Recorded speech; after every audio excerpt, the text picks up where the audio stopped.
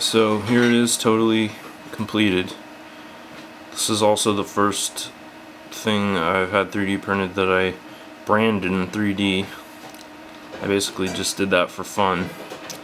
Although I'd have to say, even though this is fully operational and works exactly as intended,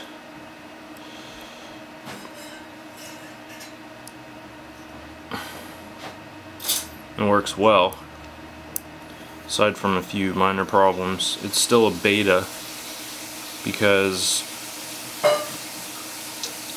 it's just too complicated, I think, for someone without much experience to put together on their own. So it's not really ideal in terms of DIY, which is what I was intending, although I'm still gonna release the design for anybody who wants to improve upon it. Let's open it up so you can see inside.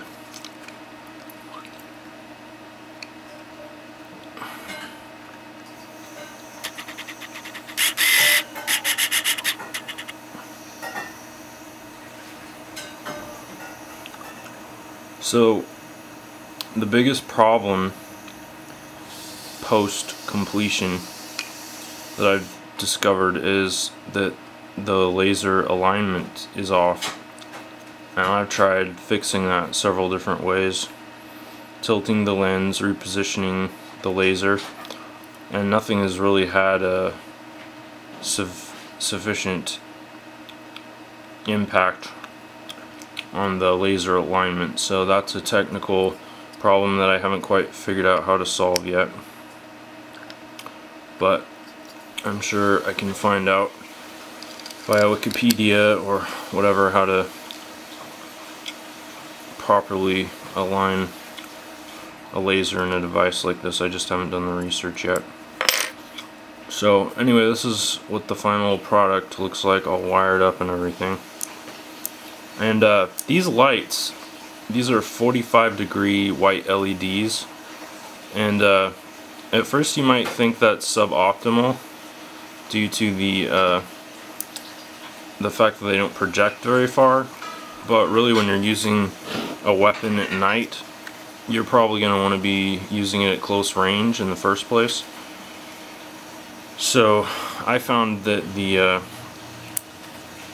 lighting system with these flat LEDs actually, at least for my purposes, is more effective than like a focused LEDs that actually have a lens in them to give a nice tight beam. And yeah, I don't know, there isn't really much more to say other than this is the beta version, and I'm just going to toss it out there, and if anybody else wants to play around with it and try to improve the design, please do so. It's I think it needs work, to be honest, to be production ready. And yeah, you can sort of see the alignment issue that I'm having here. It gets more dramatic at a distance. It's probably off by like 1 or 2 degrees, which is sort of a showstopper when it comes to actually using the sight for accuracy. What else did I want to say? Oh yeah, definitely if you want to print one of these out yourself and set it up, be prepared for some frustration, because as I said before, it is a pretty challenging thing to DIY. Even being the designer and someone who has some experience in various areas specific to making things like this, I found it to be quite a challenge. So just heads up there. Anyway, overall, I'm pretty happy with it. I mean, obviously there are improvements that can be made. As far as aesthetics, I think is probably the biggest one right now, because functionally everything works as intended, and aside from the alignment issue, probably some kind of a system to adjust the alignment of the laser would be useful for a future revision. And as I said, aesthetics is probably my biggest concern, because it just it doesn't look horrible, but it looks unrefined essentially, especially with the battery pack sticking out of the back. But yeah, anyway, another notch in my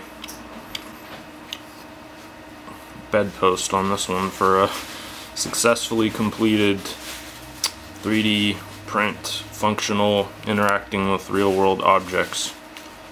So thank you for your interest, and thanks for watching. See you next time. This is the alpha version down here. So I actually managed to get it down from 4 parts to 2. Didn't even fit on the rail properly. The hinge was in a bad position, and it relied on this ridiculous mechanism I created to clip into the rail slot.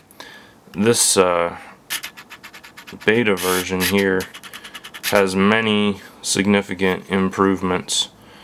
So first of all, what I did was I changed the hinge position from the front to the side, which allows for much easier access for inserting the components, and it also allows it to clip onto the rail much easier. Additionally, I use sort of what has become the industry standard mechanism for clamping of these rail attachments, which is to have one whole side, or at least part of the side that slides onto the rail, be secured via a bolt, and that really improves the design.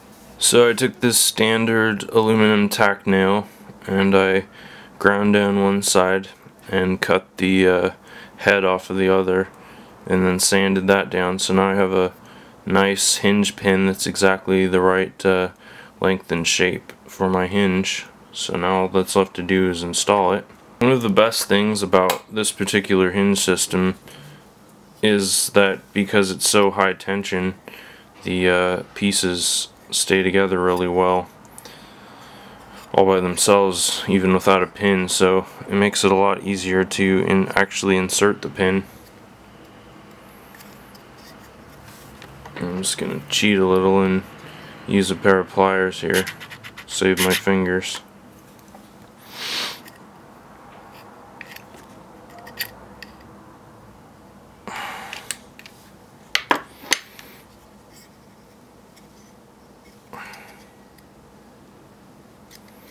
There we go, we have basically a perfect hinge.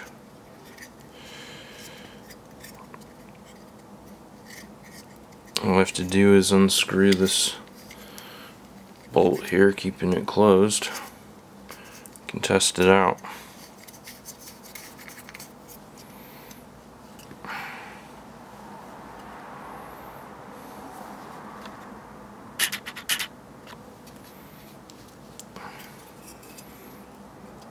Because the tension's so high, that pin is never going to come out of there on its own. It's never just going to slide out or fall out. But if it ever starts to poke out on one side, all you have to do is push it down a little bit. Yeah, I'm very pleased with this hinge system. Suits my purposes very well. Very strong and reliable. So this is one of the core components of the project.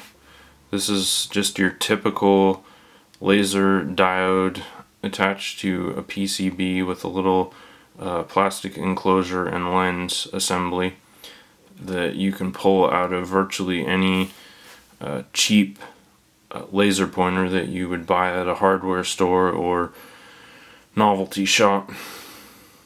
They cost about $3. And they're virtually universal. This assembly is what my rail attachment is designed to be compatible with, and those are, as I said, almost universal across the board. Due to the fact that there was a small resistor on this PCB, I wanted to take advantage of that instead of having to add one in line. So I just used a hobby saw to cut the switch portion off of the PCB, So I'm going to solder my wire directly to this contact point. And this will also give me the advantage of being able to just slip this in and out, make it a little bit easier for testing purposes. Very rarely do I actually buy things like wire when I'm working on a project. I just love to scavenge and recycle. This is a twisted pair solid copper core wire that I extracted from an Ethernet cable that was defective. This is excellent wire for projects like this. High conductivity, easy to solder, you don't have to twist any little wires, and connection points are also a little more stable. So that's what I'm going to do to wire this laser. And one of the nice things about this project is the space is so small that I don't even need to use a lot of wire. So probably like 6 to 8 centimeters is probably going to be good for each component.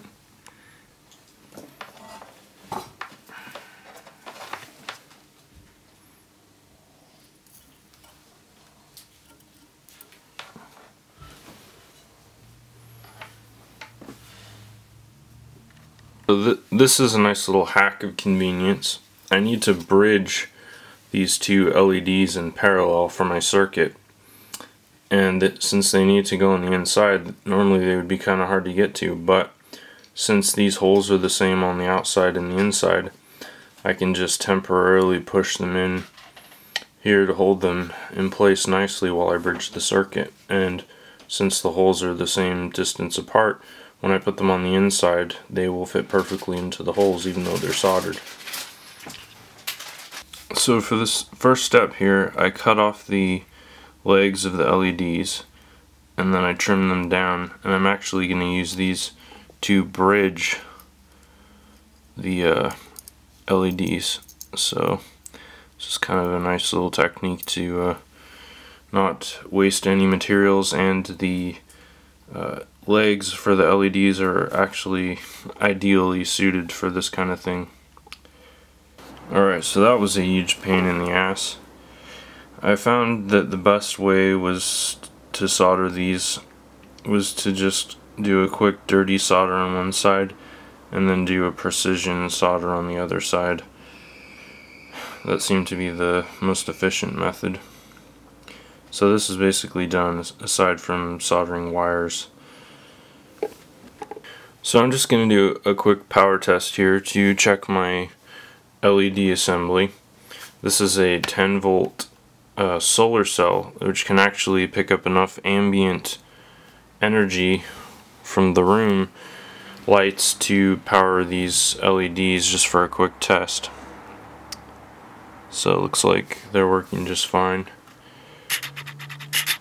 The parallel circuit is performing optimally.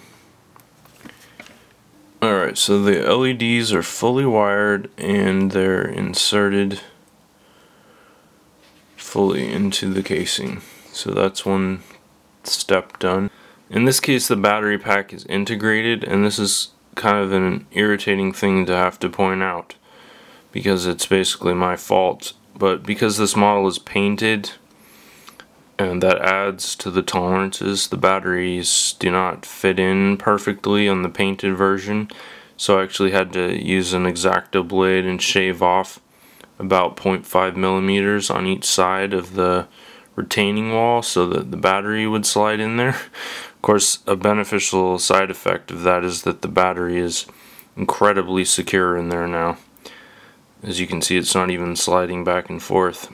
This little window in the back is actually put in there so that you can pop the batteries out from the outside, although in this case that's going to be a little bit of a challenge due to that tolerance problem. But anyway, I got one of the batteries in there, and now what I'm going to do is make the contacts for each side of the battery pack. Sorry, you can't really see much due to the lighting. You can sort of see on this side.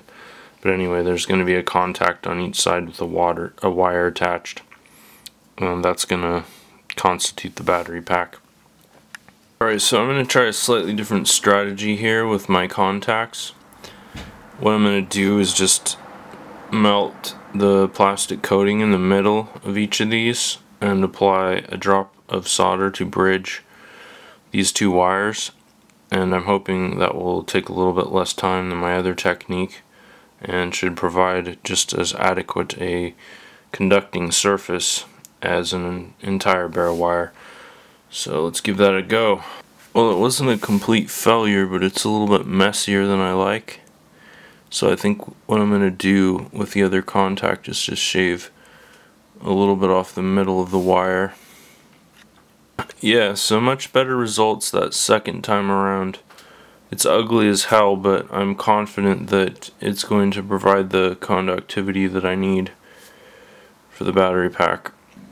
Yeah, so it took me a little while to get the positioning and the proportions right for the wires, but that's what it's supposed to look like in position. So the laser is in now too, and I thought I might as well just give that a test too before I solder everything up.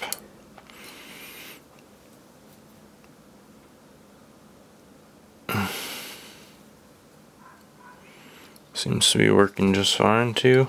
That's a good sign. Alright, so on to the final phase.